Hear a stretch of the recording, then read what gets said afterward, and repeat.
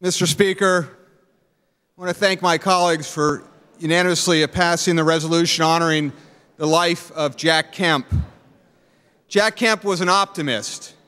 He was evangelical in his promotion of ideas and the American ideal.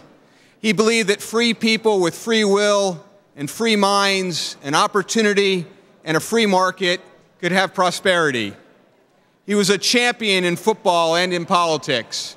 His professional career started in playing for the Pittsburgh Steelers. He believed the American dream should be accessible to all. He was outspoken in his belief that the party of Lincoln should also be the party of all. He was a powerful orator who gave a stirring speech at the 1980 Republican National Convention, where his former boss, Ronald Reagan, was nominated. He often quoted Martin Luther King, "A rising tide lifts all boats." In 1965, as a member of the AFL All-Star team, he led a boycott against the city of New Orleans after businesses wouldn't allow his teammates to stay in their hotels or go to their clubs and restaurants. It was the first successful boycott against discrimination by a professional team. They moved the All-Star game to Houston. Elected to Congress from Buffalo in 1970, he always said he was a liberal, an 18th century liberal, and that he was a small d Democrat. I was inspired by then Congressman Kemp when he was championing the free market and exporting freedom and democracy around the world to Eastern Europe and Central and Latin America. He was the first in Congress to support and promote funding of solidarity in Poland and helping Lech Walesa overthrow the communist government. But Jack wanted that same freedom to create growth and opportunity in urban America. He preferred visiting public housing projects to country clubs. He embraced every man, woman, and child, irrespective of race, creed, or religion. He truly wanted all boats to rise. He authored the 1981 tax cuts, forever known as the Kemp-Roth tax cuts, that led to the doubling of revenues to the federal treasury. He had the confidence and enthusiasm for the ideas, the American ideas. He inspired me so much that I took a semester off of college in 1988.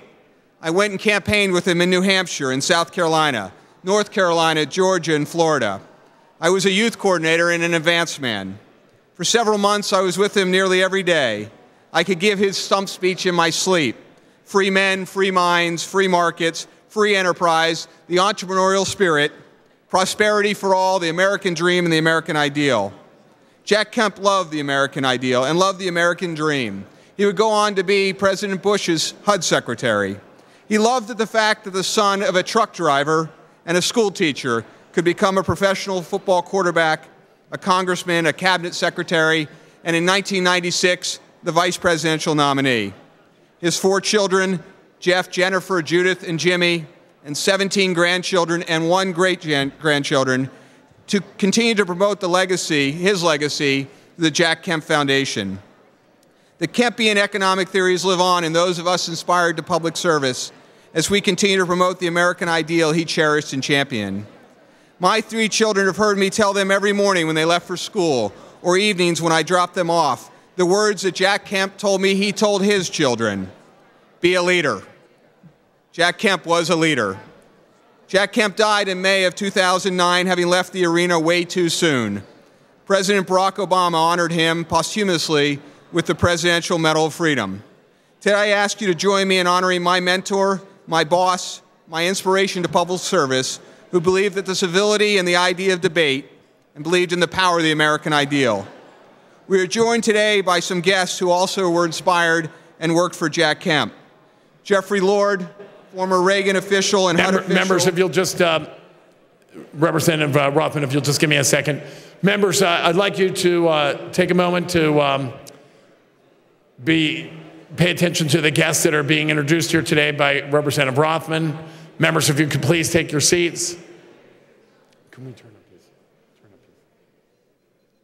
And Representative Rothman, please proceed. Yes, we are joined today by guests who were inspired by and worked with Jack Kemp.